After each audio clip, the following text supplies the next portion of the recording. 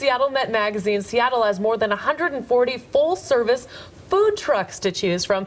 And Kaci took on the task of sampling a few. Delicious, Kaci. Yeah, it was a really tough job having to go out and eat my way through lunch. Yeah, as you know, Seattle is seeing a mobile food truck revolution.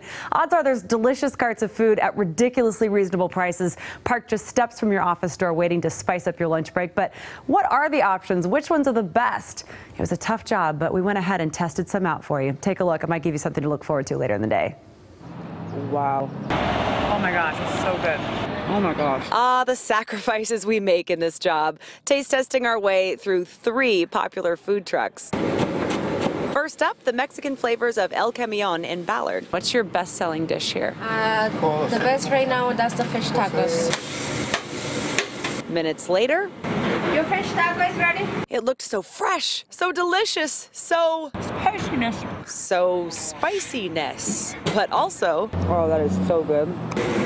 but the regulars already know that. Do you come here often? Twice a week. Really? Yep. What keeps you coming back? The food is great. Next up, where you at, Matt?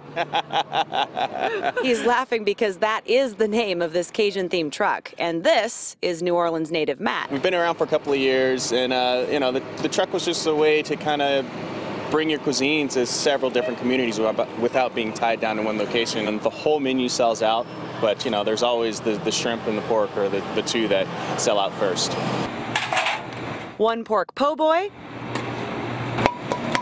1 jambalaya, and 1 Seattle firefighter filled line later, and I was knee-deep in food, forgetting we even had a story to shoot. Oops. I thought you were grabbing more shots of it. Okay, so I couldn't resist trying the hot beignets first. They're delicious, okay?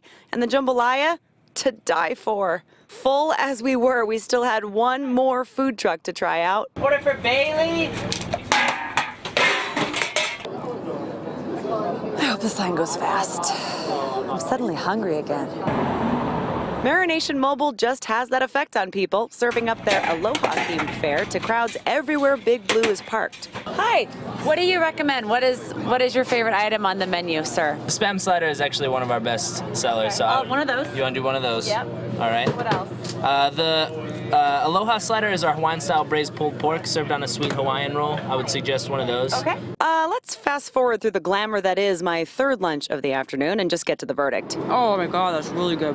3 Seattle food trucks, 3 delicious meals. Not a bad way to spend a lunch hour. Yeah, there is nothing classier than eating on camera. This is just a sample of what's out there, though. We asked you on our Facebook and Twitter pages for your favorites, and the responses just flooded in. In addition to those 3, we have suggestions for trucks all over the Puget Sound area. We have posted a list for you on Q13Fox.com. You can also check them out in the latest issue of Seattle Met magazine. Guys. Great.